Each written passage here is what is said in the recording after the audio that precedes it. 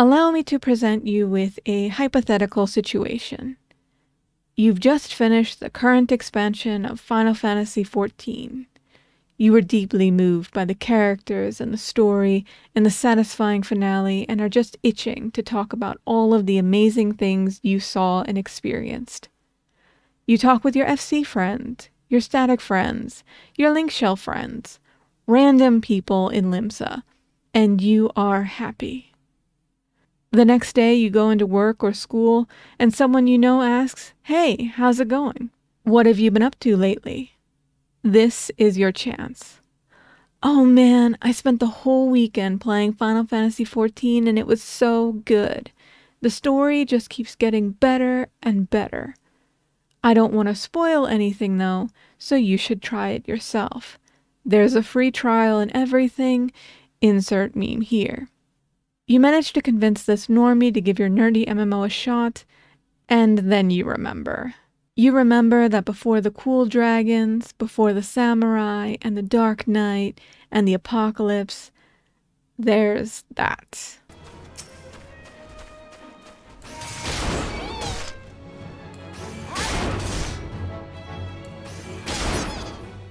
The beginning is a real slog, you warn. But once you get to Heavensward, it gets really good. While I said this is hypothetical, I'm sure you've already seen or even experienced this story before.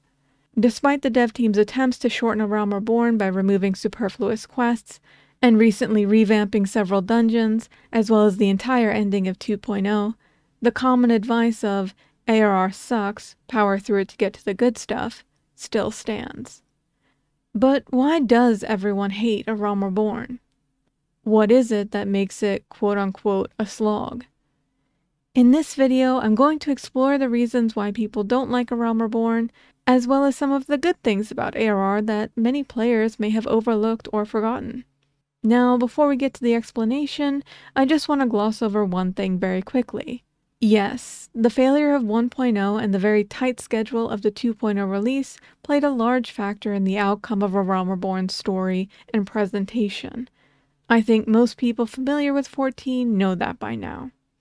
I don't plan to put much emphasis or weight on it, and instead would like to focus on the poor narrative choices that lead to frustration in the new player experience. I will also not talk about gameplay design or job progression, as I believe many others have already discussed that aspect in detail. This video is strictly about the story experience itself. Okay, now let's get into it.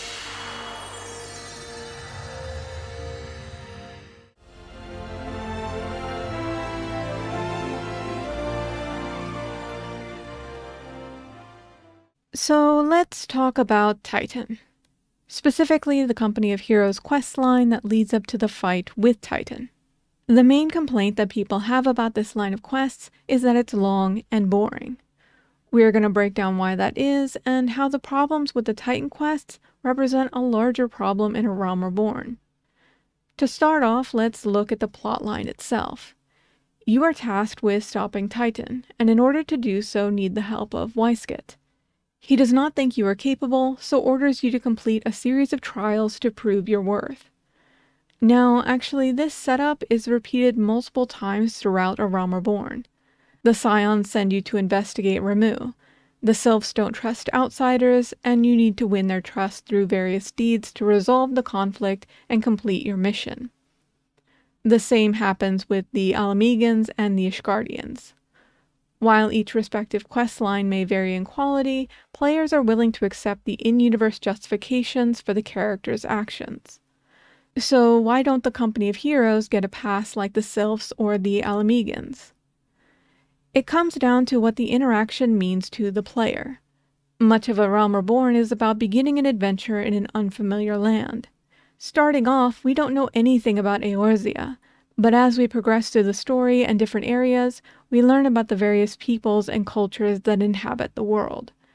When we meet the Sylphs, we learn that not all of the beast tribes are hostile, which is in contrast to what we saw of the Amalja in the previous set of quests, and serves to further enhance the complexity of relations between the various tribes and nations. This also sets up the possibility of friendly tribes that we see later in the optional beast tribe quests. When we meet the Alamegans, we learn about how the Garlean Empire has affected other nations, thus increasing their threat to Eorzea. We learn about the difficult lives of the refugees and the fierce pride and stubbornness in Alamegan culture. When we meet the Ishgardians, we learn about their isolationist tendencies, the complex relationship between the four high houses, the unquestionable power of the Holy See, and their centuries-long conflict with dragons. And when we meet the company of heroes, we learn that heroes in this world are dicks. The obstacles the Sylphs, the Alamegans, and the Ishgardians put in front of you, the player, come from their culture and their place in the world, so their motivations feel genuine and we are able to sympathize with them even if they cause us frustration. The company of heroes has no such justification. The best we can give them is that they are mercenaries, and the fate of Eorzea just isn't that important to them unless they get money out of it. But that justification has its own problems. If, for instance, the Warrior of Light gave up on the company's trials partway through and instead found their own way into Titan's Chamber, that would tell us, the player, how the Warrior of Light measures against established heroes in Eorzea, showing they have the true qualities necessary to best not only primals, but the Empire as well. That would be great setup. Or if Gegeruju was actually the one in charge and keeping you from reaching Titan, we would have learned about the greed and corruption of Lalafels, which would be great foreshadowing for the patch content later. As it is, there is very little reason for the player to sympathize with Wysked, and instead we find ourselves wishing the Warrior of Light would just grow a backbone already. This problem is further exacerbated by the fact that the game itself, the characters in the world, fully acknowledge that the entire venture is a waste of your time. From the beginning in Wrath of the Titan, it is made explicitly clear that 1. Titan is much more powerful than Ifrit, so much so that the Warrior of Light is given the opportunity to back out, and 2. This threat is imminent. Titan has already been summoned. However, when you go to deal with this threat, you are held back, as discussed earlier, for no good reason at all. This creates a kind of conflict whiplash, wherein the established stakes are removed by the story itself before the payoff can take place. By the time you are able to finally fight Titan, you are more bored and frustrated than excited because the tension leading up to that moment has been pulled out from under you. This is the first of 2 major problems with the story of A Realm Reborn.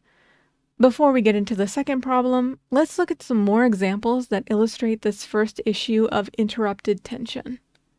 During the Sylph quest line, we are tasked with finding the missing Sylph Elder, and end up at Buscaron Struthers to find more information. Instead of focusing on the known problem whose outcome could make or break your diplomatic relationship with the Sylphs, the game has you drop everything to help make a bottle of wine for Buscaron. Only after which do you go to rescue the Elder in Totorak. We already talked about the company of heroes and how it stalls the threat of Titan with what amounts to side quests, one of which also includes making a bottle of wine. Seriously, what's with the wine thing?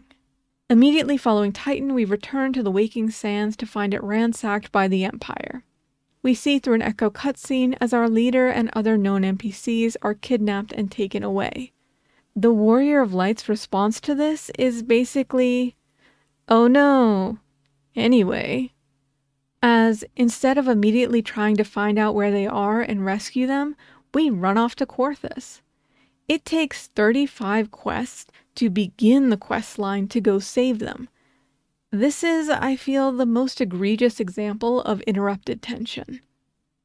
Even within the interrupted plotline, there is another interruption, as we are sent all over Eorzea searching for a corrupted crystal in order to enter Garuda's sanctuary, which further lowers the tension as we have already spent a considerable amount of time wandering around Korthus to get the airship.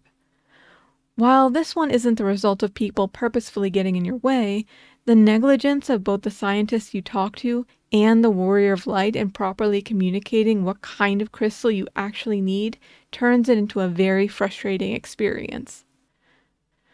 So why does this keep happening? Why does the story keep having these perfectly good setups and fail to follow through on them? I mentioned before how there are two major problems in A Realm Reborn story, and this first one is caused by the second problem. So let's go back to the Company of Heroes. What exactly are you doing in these quests? We already know about the why of it, but what are we asked to do? Well, we go around to a bunch of different places and do things for people, which can describe most of this game, or most games in general. But I digress. In fact, during the Titan questline, you visit 7 different locations. 7 new locations. 7 locations the game wants to introduce to you, the new adventurer in Eorzea. I think you get the point. While most stories are either plot-driven or character-driven, A Realm Reborn is largely driven by its setting, shaping the plot around where you need to go next rather than what you need to do next. That's why we have such persistent annoyances like the Company of Heroes quests and the Corrupted Crystals quests, where there are clear and obvious reasons to object to the story beats because, well, the quest isn't really about the story. It's about you as a player interacting with the world that's been put before you. You have to visit Wineport and the Sogoli Desert. You have to be introduced to the Isles of Umbra, whether or not there's a good reason narratively for you to go there. This also explains things like the Hockey Manor quests, which serve no obvious purpose after we already chased the Astarion presence in Little Alamigo, as well as the #1 worst quest in the entire game. A Hero in the Making. A Hero in the Making is the Remembrance Ceremony quest where you go around visiting all of the city-states. The purpose of this quest is to give some lore and context to each of the 3 city-states in order to help you choose a grand company. It is also to properly introduce us to Alizé and especially Alphinaud, who joins us later in the MSQ. On its own, this is not a problem. However, this quest comes after the Envoy, which has you going to all 3 city-states as an excuse to open the world map, as well as the 3 dungeon quests, which have you complete, well, 3 dungeons, to familiarize you with each of the different areas after unlocking them, as well as to introduce you to the 2 city representatives you haven't yet met. To ask the player to make this same loop a 3rd time is egregious and, on some level, a waste of time. But I think in the end it comes back to that focus on the setting over the characters and narrative. There is no reason why our introduction to Alphinaud needed to be wrapped up in a lore dump about the city-states. We just as well could have met him at the Waking Sands, or have him ask us to resolve a problem that shows his motivations and drive as a character. Double points if the problem was his conflict with Alizé. As it is, we are ripped from the primal quest to take part in a thrice redundant ceremony, and then, as soon as it is finished, dragged away to restart the primal quests as if nothing had happened in between them. I will also say that this is the reason why the Garuda fight through to the final cutscene are considered the best part of A Realm Reborn. This is when the story starts to solidify into one main plotline, where the primal story and the Empire story converge in a way that raises the stakes instead of lowering them by suddenly dropping one for the other. The Empire only arrives after you defeat Garuda, thus fulfilling the payoff for Alphinaud's call to action. This is done before introducing the Ultima weapon as the next hurdle to overcome. What we get in the later part of the base game leads me to believe that if the dev team had been given more development time, they would have ironed out many of the problems we went over in this section. I don't think that A Realm Reborn is a bad story by any means, but I do think it consistently fails to deliver on its promised story beats by yanking the player's attention along from one subplot to the next. As a result, it also relies far too much on exposition to carry what should be character-building moments. But I'm getting ahead of myself. Let's talk about characters.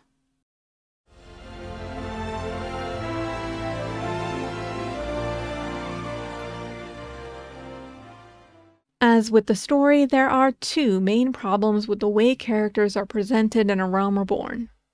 The first is, once again, tied to the settings-directed nature of the narrative. Because the player character must be introduced to a large number of locations in a relatively short amount of time, we must also be introduced to the characters who reside in those locations. As a result, there are simply too many characters to keep track of, and it becomes too difficult to know who is important and who is not.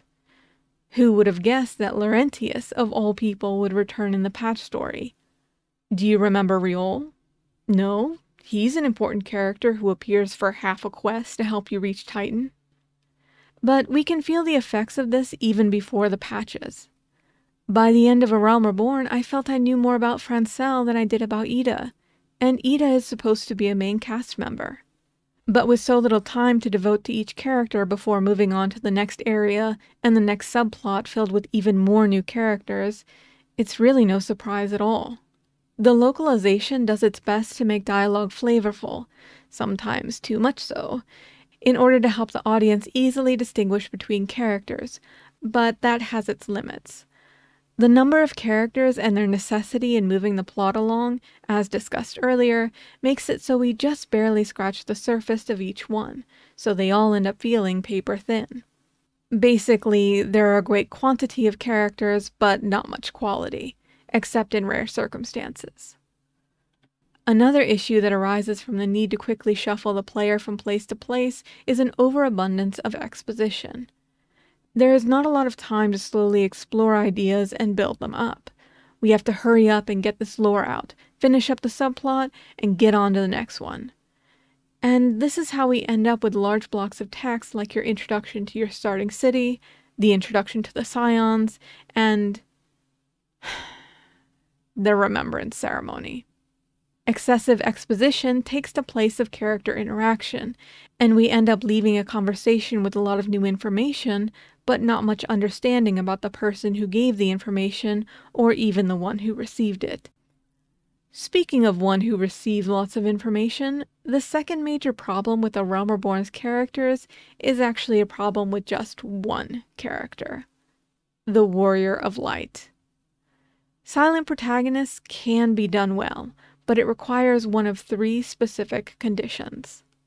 The first condition would be focusing on gameplay over story. There are arguably only two main components to any video game: gameplay systems and story. If you have a silent protagonist in a story-heavy game, the inability of the protagonist to meaningfully contribute to the conflicts in the story becomes more and more apparent as time goes on. To avoid this, some games with silent protagonists shift the focus to gameplay instead, leaving the story to a minimum. This allows the player to express agency through their actions using the character rather than being simply an observer. As most silent protagonists are silent in order to be a placeholder for the player, this works extremely well. One good example of this is Breath of the Wild, where the gameplay takes precedence over the story, so much so that you have the option to beat the final boss right after the introduction. The second option is to focus on the supporting cast. So let's assume you want a story-driven game, but also want a silent protagonist. You still need conflict in the story in order to have a compelling narrative and create tension. But you cannot use the main character because, as stated earlier, they need to be a placeholder that the player can project onto. Your easiest solution, then, is to turn to the supporting cast. By having strong supporting cast members, they can be the ones to express conflict and give reactions to events the way the main character cannot. Dragon Age Origins is a great example of this, as all of the party members are extremely fleshed out and have their own storylines. You can invest in the story beats because you can invest in your party members. This also allows player choice in how you choose to react to those supporting characters' decisions. Some of this is represented in-game, and some of it is not. Final Fantasy XIV, to its credit, also leans into this very heavily in later expansions, creating a well-rounded and likable supporting cast that helps carry intense story moments. But not so much in A Realm Reborn. The last option is to give the silent protagonist ways to express themselves, or in fact to express the player, through environmental interaction. How does the player handle this interaction, this mission, this choice? Recently, Baldur's Gate 3 blew everyone's socks off by focusing on player choices that result in branching outcomes. This is probably the hardest method of integrating silent protagonists, since the game itself will need to react to the actions of the player in various ways, and that's usually why it falls flat or is reduced to option A versus option B. Now that we've properly looked into the necessary conditions for a good, well-integrated silent protagonist, let's check out the Warrior of Light in A Realm Reborn. Option 1. For better or worse, 14 and most Final Fantasy games are heavily story-driven, so we cannot rely on gameplay to mask the protagonist's lack of expression within the story. With Option 2, as I said earlier, 14 does end up using this method in the expansions, but because of the other issues in A Realm Reborn, mainly the need for copious amounts of exposition, the supporting cast is not in a position to carry the conflict in the story. Though I will say that the likability of characters is, in the end, subjective, so you may find the supporting cast compelling for certain reasons, despite not being fully realized characters. And as for Option 3, there are no branching paths in 14. Everyone gets the same story experience. Looking at these two problems, we can perhaps forgive the first 10-ish hours of the game for being on the bland side. You have a new world to introduce the player to and a brick wall of a character to contend with. It's not an easy sell, but there is potential. The world itself seems interesting with its various tribes and large cities and an expanded free trial which you can play through the entirety of A Realm Reborn and the award-winning Heavensward expansion up to level 70 for free with no restrictions on playtime, now with even more Stormblood. People are often willing to stick through some tedium if there is enough of a promise of a good payoff. And that's when we get to the Scions. The introduction to the Scions of the Seventh Dawn should be the meat and potatoes of the story. They should be where everything opens up into a grander narrative, not simply more places. And to be fair, in a way it is. This is the point at which we are introduced to the Primals and the Empire, two of the main driving forces behind the plot. However, the Scions are not that interesting or memorable because of the two main problems discussed earlier. Firstly, each of them are tied to one of three areas, each with their own plotline. You only hang out with Thancred in Thanalan, Eden Papalymo in the Shroud, and Y'shtola in Lenosha. This is the case because we must have someone to push the player to go to the correct place and do the thing that needs to be done to move the story along to the next set piece. Because of this, they are often there simply to either explain something to the Warrior of Light or tell them to do something. This is not very compelling, and it also doesn't show agency on the part of the Scions. They often stand around not actually assisting the Warrior of Light in any meaningful way, which makes them appear both bossy and lazy. This is coupled with the fact that the Warrior of Light cannot interact with either them or the problem they currently face, which puts all of the pressure to make the scene interesting on someone who doesn't have the free time to actually be a character in between their exposition. This makes it even harder for the player to sympathize with them or their cause.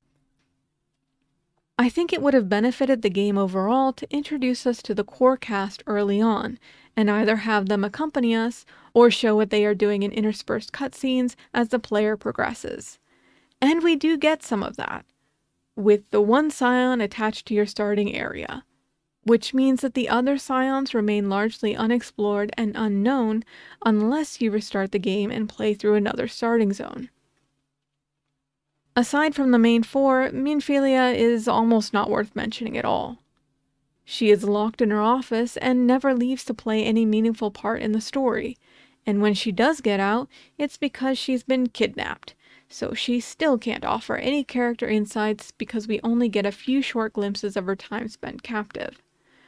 Of course, the explanation for this lack of attention given to the captive Scions is that the story is about the Warrior of Light, so that's where all of the focus is centered, regardless of whether or not this is a good thing for the characters surrounding the Warrior of Light. Arguably, the most strongly presented character in A Realm Reborn is Alphinaud, because he's an arrogant brat. and because he participates in the story in a way the other Scions do not.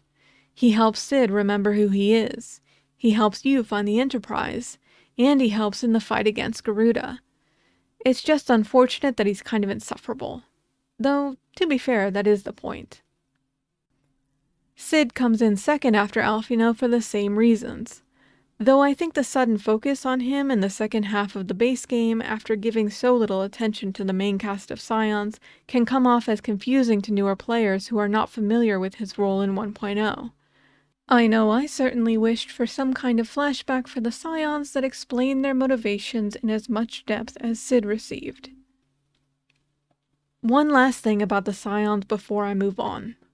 We have to talk about Thancred. As stated before, Thancred has his own set of companion quests where he accompanies you and Thanalan about a possible summoning of Ifrit. This set of quests begins at level 17 and ends at level 20. He makes brief appearances in 3 other instances: level 20 Self-Management, level 24 Back from the Woods, and level 30 Wrath of the Titan. I know, I checked. The reveal that he is possessed by La Habrea is in the level 46 quest Escape from Castrum Sentry. This means that there are 117 story quests between his last major appearance and the twist, and 70 story quests between his last minor appearance and the reveal. For reference, there are around 165 story quests in the base game in total, depending on your starting city. This is, of course, after the trimming down of the story in patch 5.3. Now, imagine that you are a new player going through these quests for the first time, and somewhere in the middle of the story you get distracted by crafting, by fishing, by glamming, or the gold saucer. More time away from the main story makes it more likely you will have forgotten key points and characters. This is made worse by the fact that, even within the story, you don't encounter these important characters often enough. And if you were anything like me, by the time you reached that twist moment, you'd already completely forgotten who this pretty boy even is. However, more than character issues, this is connected to how the story itself is structured, which we have already discussed at length. Up until now, I have not had a chance to talk about the villains in the story. They suffer from a lot of the same problems that the heroes do. Wilred and the Inquisitor stand out as being quite good. They each have strong motivation and presence in their respective stories, while Laurentius stands out as a huge missed opportunity and deserved his own real questline. The primals are a good idea, but the execution is rather dry and doesn't take advantage of the nuanced issues their summoning hints at. I think the best example of this is with Titan, funnily enough, where we are told at the beginning that the kobolds only summoned Titan because Limsa broke their treaty. But that detail is almost immediately swept aside as unimportant. Can you imagine if instead of the company of heroes we got a diplomatic mission similar to the Sylphs, where we attempted to talk down the kobolds, but instead it resulted in some explosive breakdown in relations that led to the kobolds sending Titan on a rampage in Limsa? Now that would be interesting. But instead, our best moment with the primals is when Ultima eats them, which is admittedly really cool, but doesn't make full use of their potential. Speaking of the Ultima weapon, it might not be obvious if you've only played through the story once, but did you know that the Warrior of Light does not meet Gaius until the scene at level 44? Every instance until then has been a cutscene for the player. The Warrior of Light has no interaction with the Empire leaders until the actual final quests of the main story. This isn't necessarily a bad thing, and I think the cutscenes we do have give a good idea of who these characters are, even if they are exposition heavy. But knowing who they are is not the same as feeling like they are a threat or a source of conflict for the heroes. And in comparison to later villains in the expansions, Gaius and his entourage end up being underwhelming. There are hints of good character moments, but rarely with any proper follow-up. And of course, a discussion about the villains would be incomplete without mentioning the Ascians. They're fine, I guess. At times they come off as generic, especially La Habrea, who is an unfortunate mustache-twirling, maniacal laughing bad guy. One which the devs have attempted to go back and flesh out as much as possible with the addition of new lore for the Ascians that came from later expansions.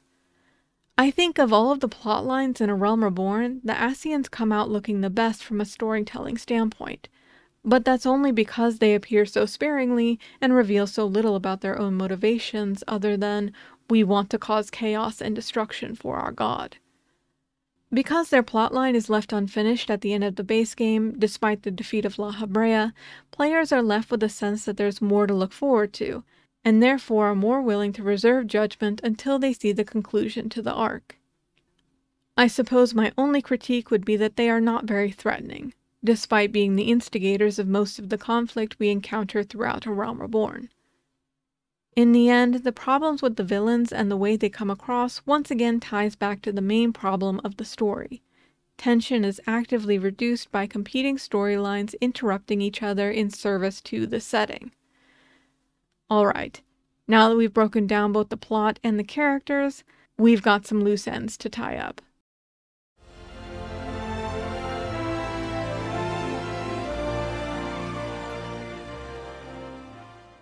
Originally, I wasn't going to talk about this, but I realized that there are many people who would be confused by an omission of the patch content, since it is technically connected to the base game.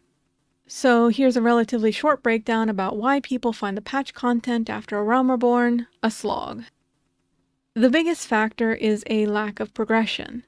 Because the patches are built with the idea of being at level cap, there's no need for building experience, and the rewards for completing MSQ quests are almost non-existent. However, you are required to complete them in order to progress to the next part of the game.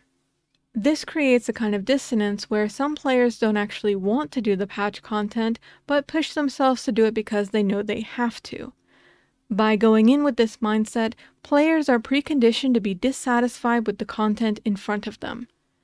This sentiment is usually offset in the expansions by providing follow-up conclusions to remaining threads in the base story, with the Point 1 to Point 3 quests being a conclusion to the current expansion, and Point 4 to Point 55 being a setup for the next expansion.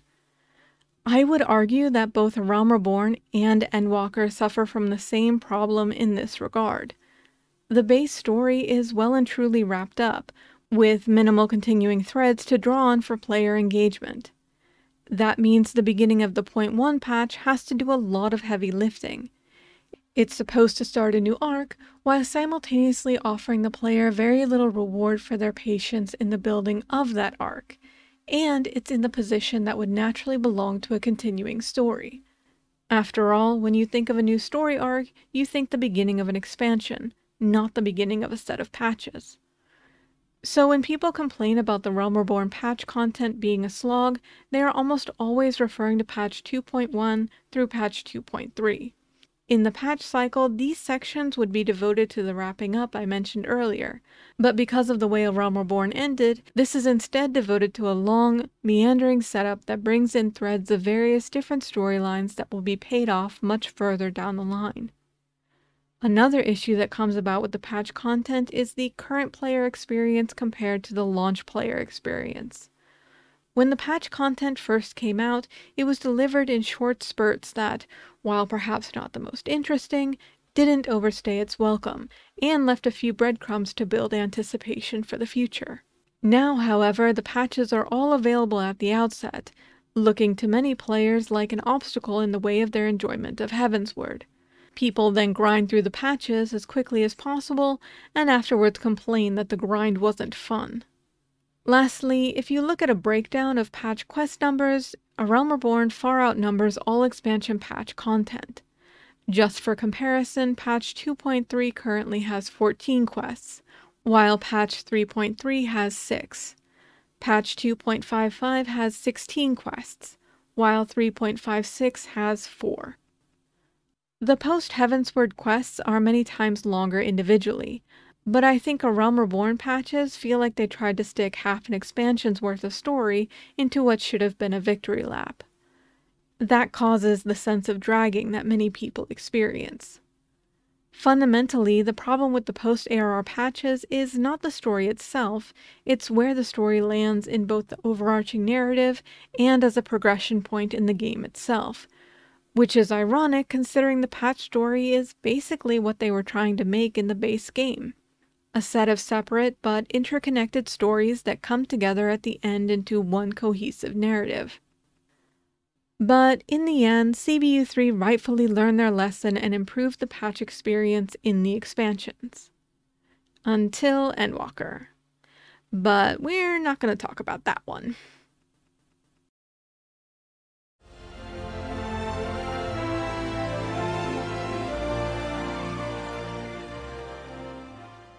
Alright, so I'm going to get this out of the way right out the gate. One of the main reasons that new players hate A Realm Reborn is because of other players. Yes, I know I just spent a ridiculous amount of time explaining all of the problems in the story and characters, but to be completely honest, most people like to have a good story in their game, but don't need to have a good story to enjoy it. A game like 14 has so much content to offer that once you get far enough into it to enjoy those things, the story becomes icing rather than the whole cake. The real problem that faces A Realm Reborn is perception. If we time travel back to 2013 when A Realm Reborn first released, it was praised not just for being an improvement over 1.0, but on the merits of its story. People thought it had a strong start, and did a great job building up the foundations of Eorzea and the world of Hydaelyn. The Ascians were this interesting, mysterious threat. That ending scene of the Ascians gathering in that weird little dungeon was an honest, genuine cliffhanger. Paradoxically, Final Fantasy XIV has been overshadowed by its own success. Throughout the 10 years since its launch, the story has pushed further and further to more and more praise from its audience. The highs have gotten higher, and looking back at the beginning seems like such a low point in comparison. But the thing is, you have to get there first to see it. Remember my hypothetical scenario from the beginning of the video? Remember that the veteran player felt the need to justify A Realm Reborn? To warn the new player about it? Yeah, stop doing that. You're making it harder, not easier for them. The Realm Reborn you remember is not the one they are going to play. The devs have committed to making continued improvements to the base game. They know there are weak spots. They know the audience has higher expectations now. We have seen a reduction in quest bloat, the introduction of dungeon NPCs, overhauls of dungeon layouts, and reworks of instanced battles. Guys, if you have not, please, for the love of God, play through the Ritatine and La Habrea fights at the end of A Realm Reborn. They are so good, especially Ritatine. Castra Meridianum and the Praetorium have also been significantly improved. You don't have to level with fates and side quests to meet MSQ level requirements anymore. The Gold Saucer was added, and if you want to, you can play all of it for free anyway. For a veteran that started 10, 8, 6 years ago, they might not realize that all of these changes significantly improve the experience, which is why their perception will be skewed in a way that a new player's won't be. And I say that as someone who has watched friends give up on 14 in A Realm Reborn, who made this video because a good friend quit halfway between Ifrit and Titan. There are problems with the story, but preempting people with "the story sucks" guarantees they are going to go in thinking they will have a miserable time. They will then be miserable and quit before quote-unquote getting to the good part. If you let it, A Realm Reborn can be the good part. And before we get on to the last section of this video, I want to do a lightning round of all of the good things in A Realm Reborn. There is clear and varied world building with a commitment to speech styles and cultures. Every race and every location has its own backstory and lore. Background characters have unique dialogue that changes throughout the course of the story and shows that there is a world happening outside of the main story beats. The musical score and environmental design are really good. I think it's easy to overlook these things because we have kind of come to expect them, and it goes without saying that the music is great, but alongside that the environments are unique and full of character. and there are some interesting hidden gems if you go looking for them. The amount of content available to players during A Realm Reborn has increased. Of course, there's fates, crafting and gathering, fishing, beast tribe quests, housing, alt jobs, FCs, and glamour, but there's also the Gold Saucer, Chocobo Racing, Triple Triad, Mahjong, Squadrons, Hildebrand, Bahamut Raids, Relic Weapons, PvP, Palace of the Dead, Blue Mage, Samurai, and Red Mage. Admittedly, some of these only become available at level 50, but it is still considered part of A Realm Reborn. It's just unfortunate that a lot of people will skip over this content because they feel like they have to do the MSQ first. There are several nods to 1.0 for legacy players. Alphinaud is Louisoix's successor, not just in blood relation, but in his goals and aspirations. Cid's backstory references his involvement in the 1.0 story. Gaius is a much cooler villain if you remember him from 1.0. Meanphilia actually has a character if you met her in 1.0.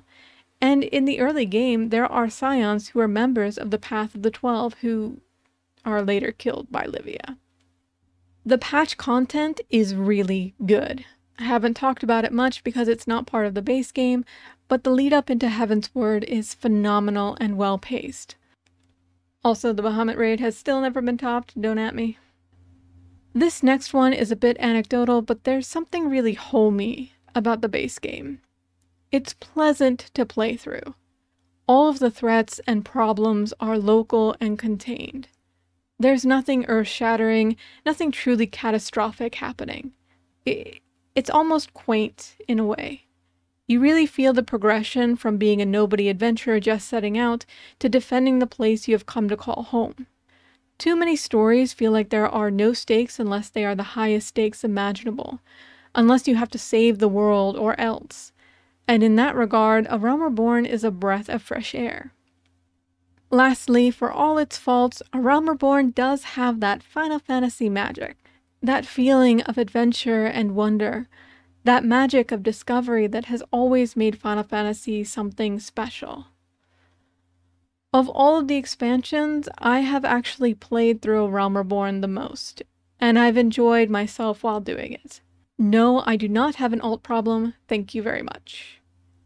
Sometimes I play through A Realm Reborn for the comfort of it. Sometimes for the nostalgia. And I know not everyone has this same experience or fondness for the base game. I totally get that. But that doesn't mean it should be wholesale rejected as drudgery when there is actually a lot that it offers to the willing.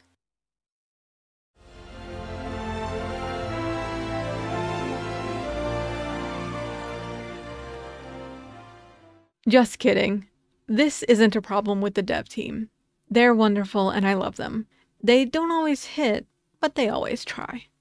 And no one can reasonably look at A Realm Reborn and call it a failure. No, this is actually a section for the devs. When I first began making this video, I realized that I was doing a lot of complaining and a lot of nitpicking. I'm not the kind of person that just enjoys being negative, so I felt that I should at least provide some suggestions for how to alleviate some of the problems I've pointed out. But therein lies another problem. When I started thinking about my suggestions, I came in as a story enjoyer. But this isn't a book. It's a game. An established game. And that introduces the need for compromise between the game systems and the narrative in ways simply creating a story wouldn't. Let's take as an example the Hockey Manor storyline. If it were up to me, the entire thing would be removed. However, removing the dungeon would remove an Orchestrion role, leveling and glamour gear, blue mage spells, a triple triad card, crafting materials, and a leveling option for alternate jobs. Aside from the dungeon, this would remove lore details about the aftermath of the calamity, the nature of void scent, and some minor details about Gridangan culture. So now our simple fix to a narrative problem has become a nightmare. The work the devs have already done in improving the Realm Reborn experience shows how much time, effort, and resources go into these improvements. And while it's obvious they're willing to dedicate those resources, there are limits. So with all that in mind, here are my totally probably dev-friendly suggestions. Suggestion number 1. Add interactivity to the opening sequence. While the opening is okay on its own, it is a bit of a slow start, something, honestly, most Final Fantasy games seem to struggle with. My two options would be either to allow the player to execute a Limit Break 3 in the opening clash, perhaps using the duty action implemented in Stormblood, or to have the player take part in the skirmish with the beast tribe of their starting city by playing as one of the guards. The goal of both would be to give the player something exciting to look forward to, something a bit cool to kick off so they have a concrete image to look forward to, rather than a vague expectation that the game will have something interesting in it at some point. Both have their downsides, but they seem perfectly doable. Suggestion number 2. Revamp the level 5 and level 15 instance battles. Given that they have already revamped Ritatine and La Habrea, this seems very likely. I wouldn't be surprised if it's already in the works, or at least has been considered. I understand the dev team wants to make the experience casual and newcomer friendly. I really do. But casual doesn't mean brain-meltingly boring. Neither of those fights offer any semblance of challenge, in large part because low-level skills have been gutted as the level cap continues to increase. I think it would be fair to the players to make the fights themselves even a bit more interactive and challenging, especially the level 15 one. It should show how much of a threat the Ascians are in a more concrete way. Suggestion number 3. Introduce companion accompaniment for the Scions. While it had a bit of a shaky start, companion accompaniment has actually been a highlight of Endwalker. And while I am sure that it would not be easy to do, I think it would be worth it to potentially use this mechanic in A Realm Reborn. One of the big problems with the Scions is that they are not very present in the story when they are not in a cutscene. By having them actually follow you around during their various quest lines, their presence will be much more noticeable, which will in turn help the player to remember them. More than that, it will feel like you are actually carrying out your objectives as a team, rather than as their lackey. This, of course, begs the question if it should be added into the expansions as well, and my answer is, that's not my problem. Suggestion number 4. Condense the Remembrance Ceremony. This one seems much less likely, but I ask for it anyway because this quest annoys me to no end. It completely halts all momentum forward and goes on for far, far too long. Either condense the whole thing, or make us choose just one city to visit rather than having to visit all 3. Maybe you can add an option at the end to ask if the Warrior of Light wants to visit the other ceremonies. You still get all the information you need for the story from one cutscene. Requiring all 3 is unnecessary. Suggestion number 5. Turn parts of the MSQ into side quests. Going back to my example about Hockey Manor, I set up this hypothetical deletion of the content to show how much of a pain it would be for the devs, but there is another option that would be less invasive.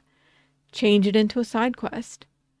This obviously presents its own problems if it's not mandatory content, but I think this might be a nice middle ground. It could be used for the Corrupted Crystals quests, the Buscaran Druthers quests, and the Bacchus Wine quests, just to name a few. The base game is too long for what it is, and still has a bit too much fluff that doesn't add to the overall narrative. Culling the fat will help people feel a faster sense of progression while still giving them all the information they need to understand Eorzea. The extra lore should be just that. Extra. And just for a second here at the end, I want to mention Titan and Garuda again. One really simple fix to the story problems of Titan and Garuda would be to change a single line of dialogue for each. All you would have to do is say they are going to be summoned, rather than that they have already been summoned. This would alleviate both the feeling of interrupted tension and the oddity of seeing them being summoned as soon as you enter the instance when you have been told they were summoned previously. The problem with this is that both of the lines that need to be changed are voiced dialogue. What sort of peril? The worst kind. A tribe of kobolds in the vicinity of Limsa Lominsa has reawakened Titan. The Ixal have summoned Garuda once more, and she torments the people of Kurthus as we speak. There are likely legal reasons they can't change the dialogue or leave it unvoiced, so this is more of an observation than a suggestion. It's just unfortunate that the importance of such a small line was overlooked in production.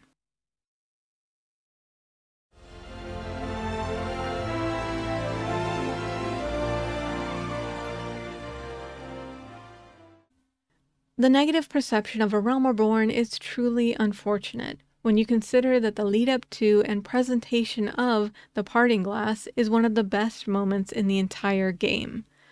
The setup to Heavensward is so masterfully done once the ball gets rolling. But that is, of course, the caveat that many people are not willing to wait around for. The payoff comes too late for the investment required. Earlier, I mentioned how people don't need a good story to have fun in a game, how there are other things they can enjoy. But I did not mention how the lower levels of almost every job have been progressively thinned out over the years. Personally, I think this plays a rather large role in the perception of the base game to a lot of people. Because if you don't have a great story, you can turn to great gameplay. And if you have only a decent story and decent gameplay, people will get bored and leave. This is the unfortunate conundrum that CBU3 finds itself in. The compromise between focusing on the new player experience and the veteran experience. The splitting of resources between the old and the new. That's why I'm happy to see them make changes to the early game over the last few years, and why I'm hopeful they will continue to make positive changes until one day there is no more "it gets good in Heavensward." Instead, it becomes, this is a good game. It's got some hiccups here and there, but it's good. Just like it was 10 years ago. One more thing I will say before I finish. If you are playing through A Realm Reborn and aren't enjoying it, skip it. Skip the cutscenes, blaze through the quests, buy a skip. If you are really interested in the later game, or if your friends want you to raid with them in endgame content, it's fine to skip it. You can always come back later if you want to. Maybe you never will. But there's no point in telling yourself you have to enjoy something because someone else does, or out of some weird obligation. Doing that will lead to frustration and resentment. Likewise, don't go in telling yourself you are going to hate it because someone else told you that they didn't like it.